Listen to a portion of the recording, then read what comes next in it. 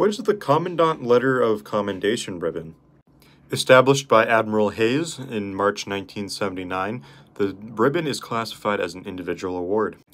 The ribbon is awarded to those who have obviously received the Commandant Letter of Commendation, which was established by this guy all the way back on August 12th, 1921, so over 100 years ago. The ribbon is awarded for outstanding service and achievement, and additional awards are denoted by gold and silver stars.